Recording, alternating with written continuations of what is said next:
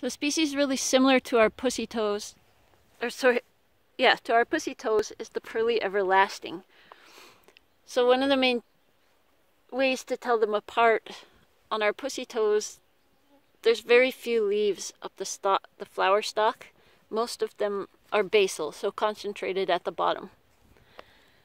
Pearly everlasting you'll find more commonly, and you can see on the stem, the leaves are pretty evenly distributed the whole way up the stem to the flower cluster at the top. And generally a bit broader, bigger flower cluster.